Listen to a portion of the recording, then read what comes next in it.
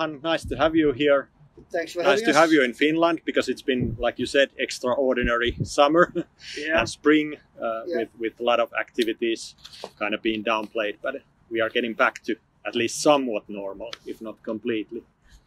So you have a new album coming out in early October, I think, Manifest. October 2nd. Yeah, October 2nd. So how do you feel about the end result, and how was the completion of the album? Was it already the corona situation ongoing, or was it finished before this whole pandemic thing came in? So did it affect the recordings at all? We managed to time it quite well, unless, apart from the fact that we didn't really time it. So basically the timeline was like this. We did a tour with Sabaton from mid-January to mid-February. And as soon as we were done with that, we spent another 6 weeks finishing up, the demos and working on even some new songs at that time. But 2 days before we were set to go down to Denmark, we obviously live in Sweden, we record in Denmark. We heard that they were going to close the border the day after at noon. So we had to make a quick decision at 11 in the evening. Are we still going to do this? Because now with hindsight, we know how the situation turned out. It turned out bad. But I remember the way that I was thinking back then was that it could have turned out a lot worse. What if they, close down the country completely? They open up specific internment camps, whatever. Exactly. They start to kick out, foreigners. What if we can't get back into Sweden, for example, from the fact that we've been in Denmark? Yes. So there was a lot of question marks, obviously, going down and recording a heavy metal album. But we felt that since we understood that there was going to be a quarantine or an isolation period, we felt that it's definitely better to be useful and to do something constructive during that time. So we did go down to Denmark. Okay, and everything went well over there. Well, the thing is that once we came down there, it was a lot like business, like you showed, because obviously there was a lot of with the social distancing and a lot of let's say just general isolation. Also, when you were going to the supermarket, you were trying to stay away from people. But exactly. We record all our albums on the Danish countryside, so we were used to this kind of modus operandi from before. So no big difference there. Yeah. Very small difference, I would say. Yeah. I think the biggest difference with that all this corona shit actually caused was me living here in Finland, and we discovered that me getting to Denmark would be quite of a risk, crossing 2 close borders. There were flights, but they were so insanely expensive, so we wouldn't have money left over for anything else. So we decided for me to go and record the album here in Helsinki. That's actually around the corner down here. Yeah. Okay. And the result turns out better than expected. And we worked with I worked with Jonas Marko on that one, the recording, and we know each other personally and professionally, and I don't think we could have chosen any better way to do my bass parts for this album than to do it with Jonas. Yeah. So that was the biggest difference, that I didn't go to Denmark, actually. Otherwise, it was, as you Olof said, business as usual.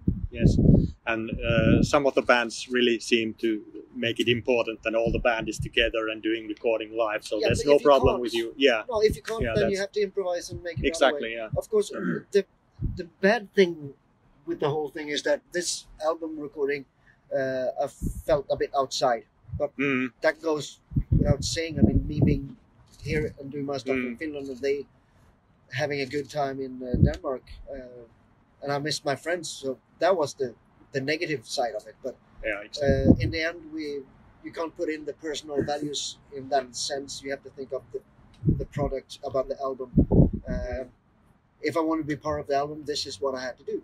Yes. So small price to pay. Yes, and if you think about your personal parts, your bass parts, you already said that they were good sounding and everything worked well, and your guitar sound.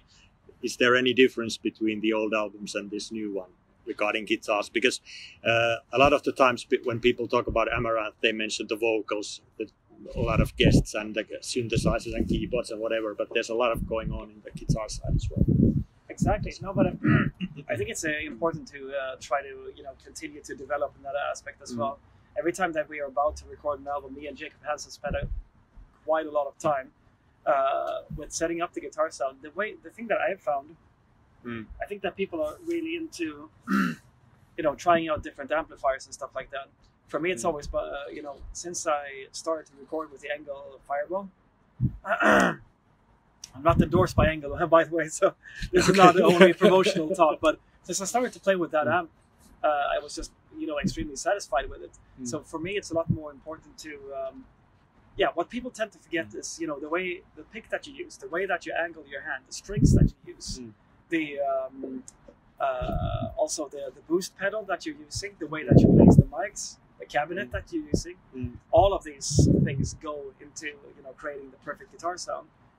Also, I have to say, it's really a lot up to how you compose the riffs as well. This guitar sound fits perfectly for Amaranthe. For another band, Arch Enemy or In Flames, I'm not so sure actually, because every guitar player and every band has a different approach to things.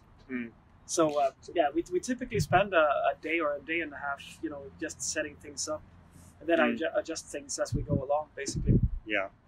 So how about you in the bass parts? Yeah. Was there anything different compared to the last albums in the sound and in the approach of playing?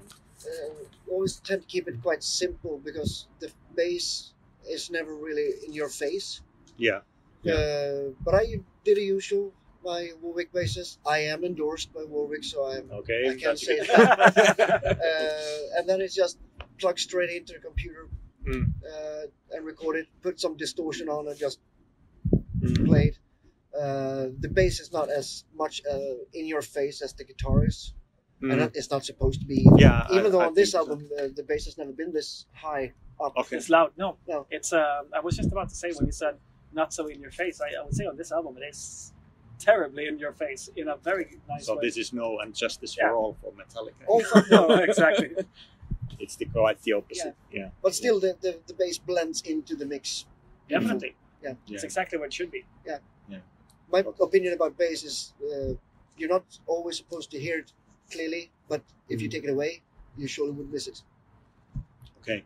So regarding the songs actually themselves, do you think that it's continuation of the last record, or does it bring something new to the table? It's still very melodic. It's still very, a lot is going on in regards of the vocals and keyboards. And like I said, bass is in your face. I was listening to it, but it still sounds very much like Amaranthe. I think you cannot mistake the band. No. It's difficult to mistake it. Yeah. Now, what we wanted to do essentially was to build upon the Helix album as a foundation, because before that, especially on the two albums before, Massive Addictive and Maximalism, and Maximalism particularly was the subject of a lot of experimentation, let's say. And we were really happy about having done that experimentation, and we could clearly see what parts worked really well and what parts we didn't want to keep in the long run but worked for that album, let's say. So when we went forward from the Helix album, we wanted to take this to the next level, but also introduce a bunch of new elements. For example, I love composing film score kind of music. I spend whatever little free time I have at home and doing quite a bit of that, actually. So it was interesting to try to incorporate that, a little bit more. I did a couple of experimentation songs that you haven't heard, actually, that contain a lot of these things, and it sounds pretty cool. So I might experiment with it a little bit more. But on this album, there's a few parts like that on a song called Make It Better, for example. You have a little bit of that epic film score vibe, for example. So we always try to freshen things up, attack things from a new perspective.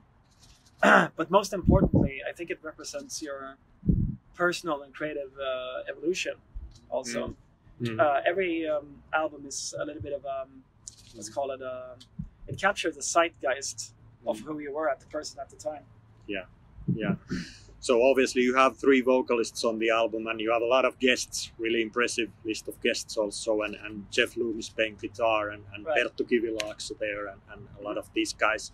So what was the idea in bringing all these guests? And another thing that is a lot of the times talking about, if you have a lot of guests, you have 3 vocalists singing in, it can be disoriented, or it might not sound together. So how do you approach in getting all these guests to kind of fit into the songs?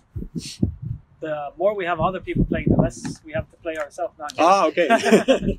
No, but honestly, previously we weren't inviting a lot of guests for this particular reason.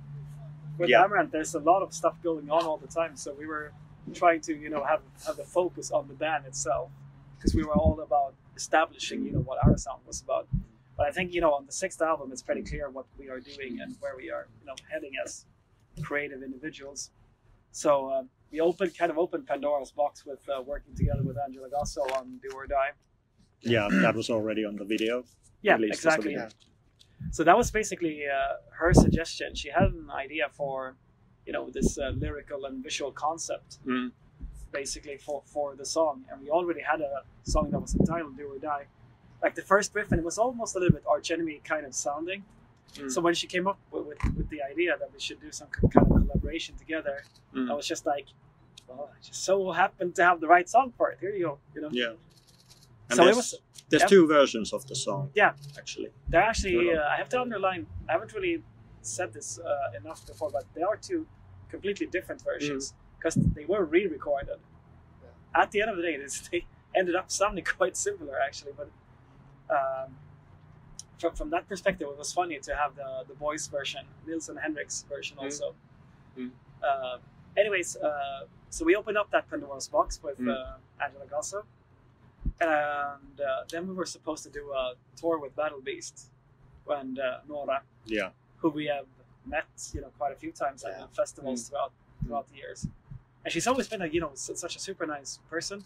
I haven't really known her that well, maybe until a little bit better now. But she's definitely one of my favorite singers, period. Not female singers, but singers, period, in the metal genre. So when it was suggested to us that maybe this is something that you should try. Yeah. And she has that raspy voice, which is quite different than, you know, than Ellie's, for example. It's a totally There's a lot of sound. attitude in her voice. Yeah. Exactly. So you still have that contrast going on between, normally it's between Elise and the two other boys, but now you have the contrast between Elise and Nora instead. Yeah. But how much time did it go into, you know, kind of looking at the arrangements of the songs, you know, because the voices are so different that they would work for the favor of the song and not against it. Yeah, I think it's a bit of a puzzle, obviously, but it's the kind of the challenge that is very stimulating creatively, so to speak. The thing is that these days Elise writes, you know, almost all the vocal lines, but it, you know, in the sense that I interpret it, you know, the music behind the whole thing, it gives you a wide palette, you know, as a composer, instead of constantly going for, you know, roughly the same thing. So it gives a lot of artistic freedom, you know, definitely. So I do spend a lot of time thinking about these things, but a lot less time overthinking things these days. Has there ever been a situation where someone has like sang a part and you say, this does not sound right, you take it, or is it always like your gut feeling is usually right on what the song needs? I think this is something that we were a bit more experimental with on this album, actually. Okay, yeah. In the sense that before we would have it locked down a bit earlier. Okay. So it would have been clear that, okay, this is a very high part, this goes to Elise. The growling part is obvious. And then we would, you know, have the slightly lower parts for Nils. But I think Elise and me, you know, in terms of keys and tonalities, we were trying to put everything in a range where Nils could always sing along in the choruses. And we could also bounce, you know, Nils and Elise back and forth between all the verses and the pre-choruses as well. Yeah. So we did try out, you know, both of them on a lot of, you know, different verses before making any final decisions. Yeah, and the record sounds really natural, like you know, good. It fits. Each part fits. It doesn't sound like someone else should sing that, so that's why I was asking about it. Okay. Yeah. So on this record, you seem to push a bit more at the superhero kind of theme, because you created these superhero cards, and there was the Pastier theme. Why not? So what's the story behind that? Where did it come from? Fucking record label. Okay. No. It wasn't your. We've been marionettes for the record label. No, but why not do something different? I mean, we've been in the area sniffing around before, like in the Nexus. Yeah, in one sense. Yeah. And also the Helix album. So why not?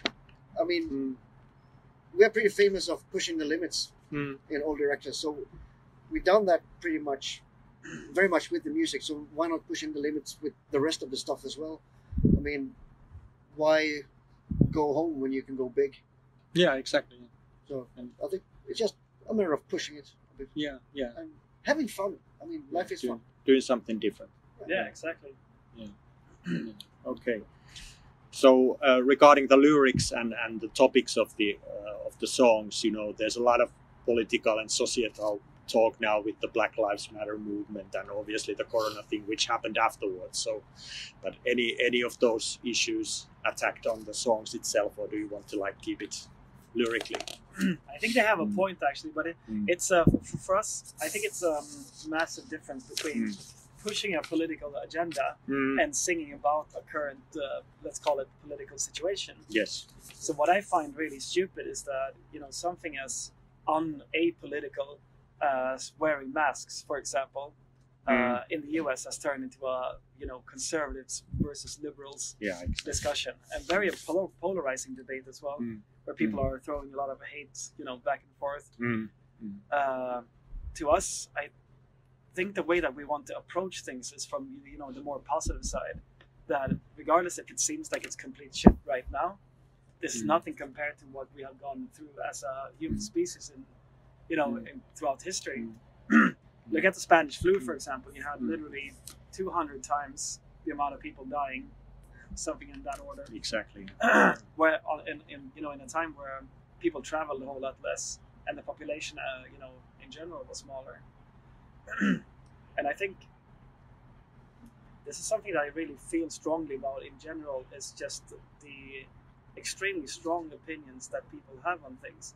Everything from, let's say it like this, you mentioned Black Lives Matters. Yeah, that's... which is a very sensitive topic. Also, the same thing with climate change is a sensitive topic. Yeah. If you have this opinion, everyone will hate you from that side. If you take the other opinion, then everybody will hate you from the other side. Yeah. You stray but a little from an absolute centrist point of view, and you get a lot of hate. And the thing is that climate change is not a topic of politics. And face mask is not a topic of politics. Exactly. Yeah. Black Lives Matters. Well, obviously, I don't think that anybody disagrees. No. Yeah. I mean, except from a very small percentage that are actually racists, everybody else will agree that obviously Black Lives Matters. Obviously, this is something that we should be fighting towards. But just because you have someone on the left pushing this in an extreme way, and you have some on the right pushing that in an extreme way, it creates this. It creates a tension that is. It's not to the benefit of the cause of any of these people, actually. No, it's just going to make at the end of the day, everyone is going to be a loser. Yes. Yeah. Of it. So no one's going to gain anything. It's just going to be the same shitstorm all over again when we wake up tomorrow. So. And you know, music and metal in general, that should bring people together and not kind of like keep them apart. So. Rather than being polarizing. So we want to touch on these kind of sensitive topics, but we want to do that in an apolitical manner. Let's say. Yeah. Okay. The first single of the album, I think, and the video was Viral, which was released, and I think that was into this time. So was that kind of like a therapy for the band of making the video and creating the single? It looked like a bit more like torture. Yeah, torture. Okay. So tell us about that. What was the experience like? Oh my God! No, we just came out from you know, long and arduous process of recording the album itself, and right before that we were you know, also writing music for first 6 weeks before that, then the Sabaton tour, and then another 2.5 something months of writing music. So all in all, it had been, you know, for some of us 6.5 months of non-stop work. And because of the Corona situation, we had to do as many things as possible, as quick as possible. Yes. Like photo shoots and video shoots and, you know, certain promo things and, you know, all these different aspects that you have to work on, you know, in conjunction with an album release. But I actually came home very late the night right before that video shoot. And then I was looking at the schedule and I said, okay, video shoot this day ends at 5 in the morning. Next day, 5 in the morning. I'm like, fucking hell. I think the last day we shot the video, we ended like 5 in the morning, and then we had to get up at 8 to do this online press conference. Yeah. That lasted for like 10 hours. Yeah, it was pretty rough. Yeah. But I think it's that might have connected quite well with the topic of the video. Yeah, itself. exactly. That's the point. Because we were feeling a little bit worn down, and that's pretty accurate to how a lot of people are feeling during the current circumstance. Yeah. But it was important for us to with the video to show how much we are eager to return back to the stage, so it's not all doom and gloom, let's say. Exactly. Yeah. So one of your songs did touch with the Corona situation. There was a cover from Miniva called "My Guarantee," which you shared on your Facebook. How did you feel about that? And it was super cool. Yeah. This lady did a cover of Digital World, also I think maybe a year ago, that we were checking out on tour. I think she's a great singer, actually. So it was funny to hear that interpretation. And it kind of shows you that your songs can be looked at from various angles. So, yeah, exactly. So, and also it shows that despite all the tragic that happens, people can still have some fun. Yeah, exactly. And a sense of humor, which is becoming increasingly rare these days. Yeah. People are so it's almost you're getting stoned and beheaded if you have a sense of humor. Okay. So you did a cover version of a Sabaton song, which was the 82nd All the Way. Right. So how did that come about? Besides that you were touring together, but was it the idea that came during the tour, or was it something that you had thought about earlier already? It was for the tour. It was a conversation that we were having with the Sabaton guys that we should do some kind of collaboration. So we were discussing quite a few different ideas of how we could go about things. And it was actually Per, who's the head honcho and the bass player of Sabaton, was suggesting that we have this song that I think would fit cute for a cover, and it was before the new album was released also. So he sent over this 82nd All the Way. I was listening to it on a train. Forget when it was, but I was sitting on that train instantly thinking that this will be actually relatively easy to turn into an Amaranthe song. Sabaton is also a band that is, a lot about the catchiness of the melodies. Yeah, it's really catchy. The power of the music, but at the same time, an uplifting message and these things. So with the chord progression and with the vocal lines, it was very easy to imagine how Amaranthe would interpret it. So we actually did this at the same time as we recorded the Do or Die single.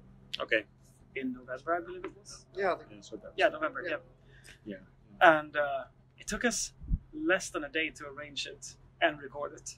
Okay, so that was fast. It was really extremely fast. But now that I listen to it, it sounds solid. The guys from Sabaton loved it as well.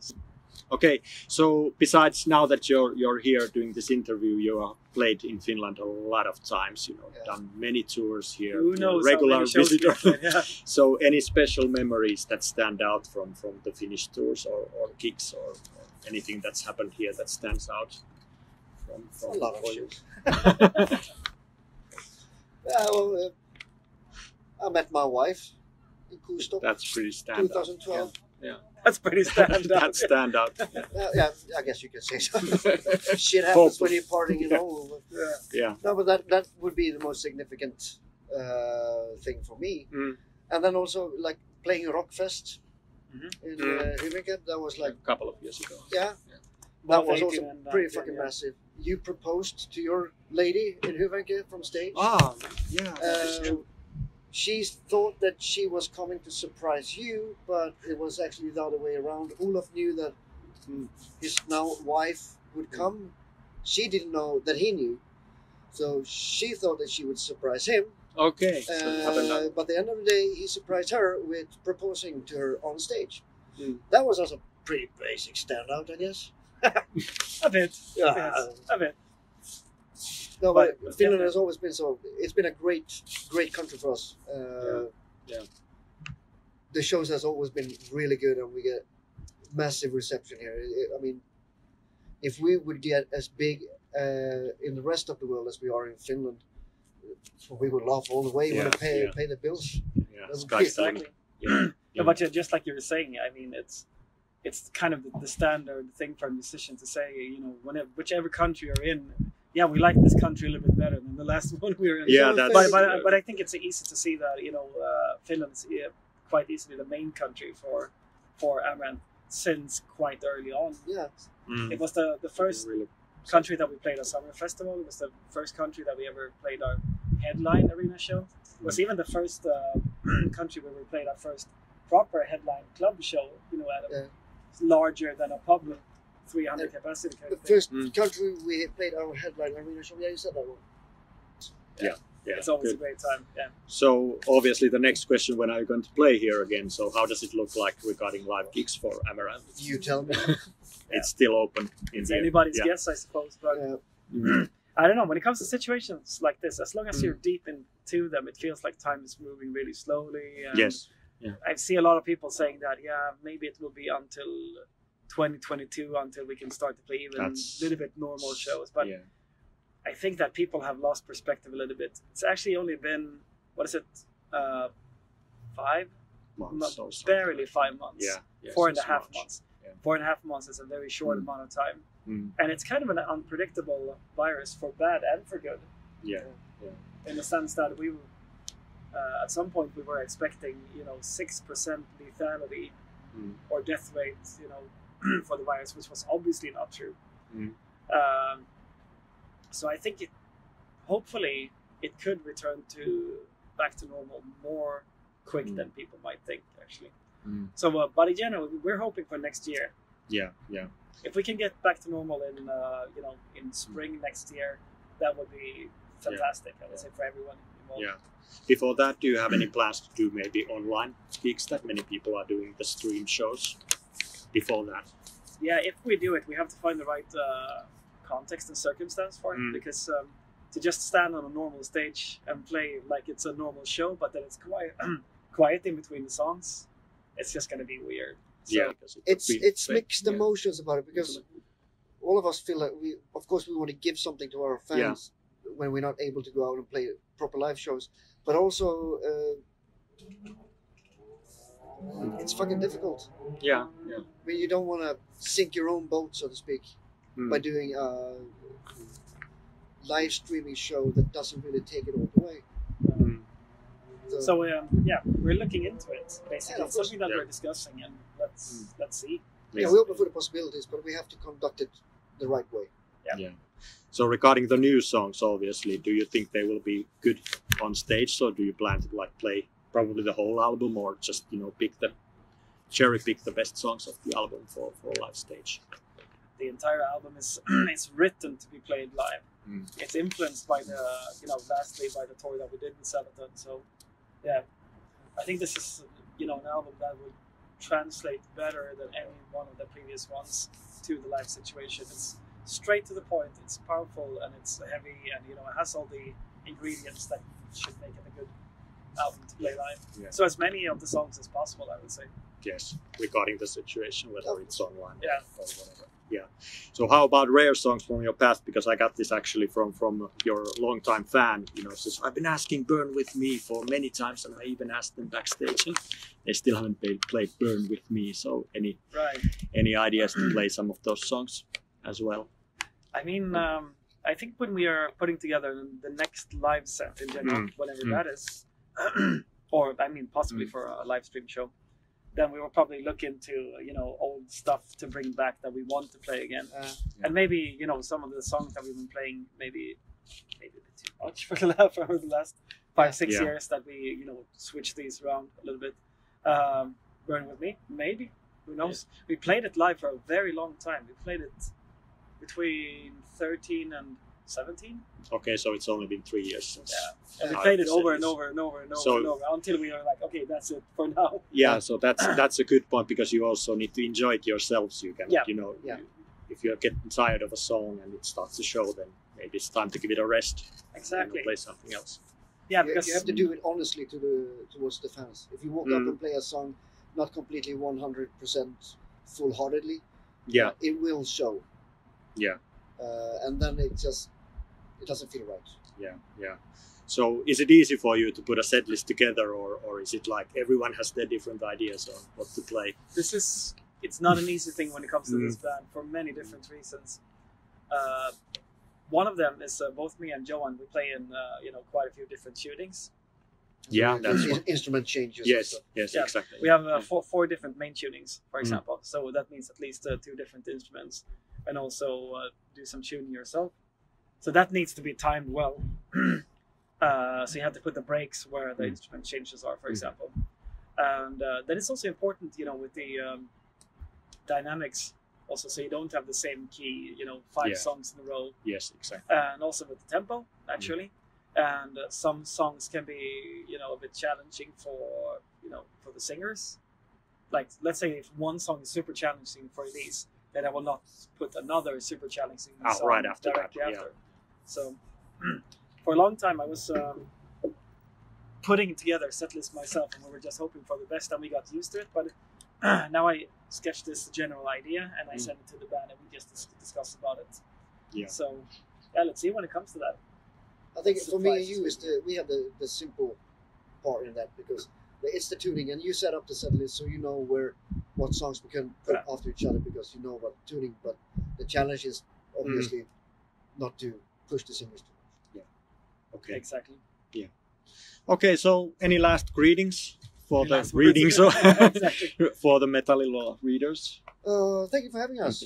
Make sure that you check out our new album, and see you when I see you.